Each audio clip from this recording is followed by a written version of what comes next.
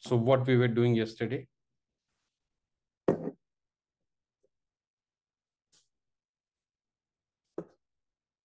The social welfare surcharge. We were talking about social welfare surcharge. 25, yeah. Okay. So 110 of the Finance Act 2018. And there was a doubt which I got cleared today. And this is the replacement. What we were reading yesterday. The Customs Import of Goods as Concessional Rate of Duty Rules 2017. Now we have new rules. The Customs Import of Goods at Concessional Rate of Duty or for specific end use. These are new words added and these are new rules 2022. Okay, so this is a complete replacement. I'll take you back to 118.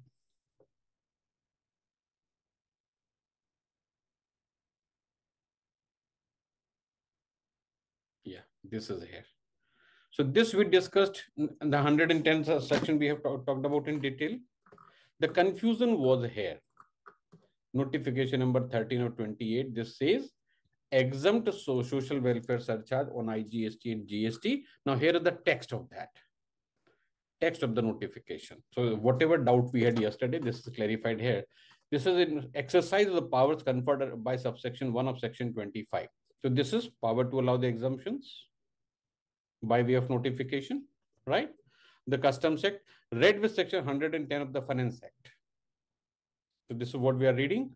The central government being satisfied that it is necessary in the public interest so to do it hereby exempts. So this is exemption. The goods is specified in the first schedule. First schedule means in relation to import.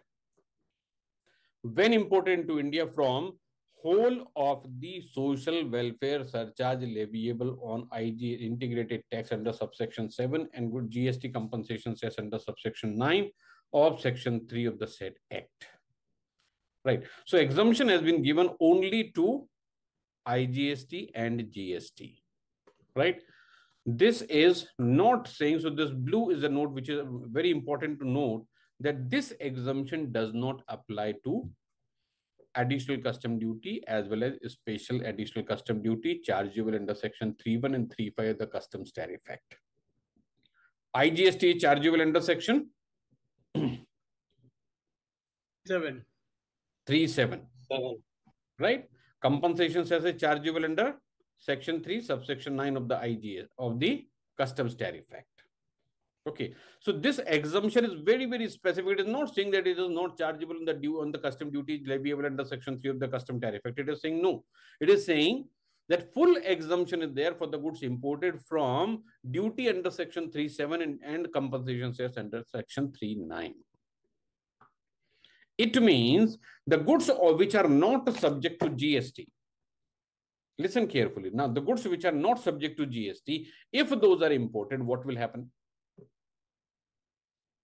There will be ACD and special ACD and social welfare surcharge will be calculated on that.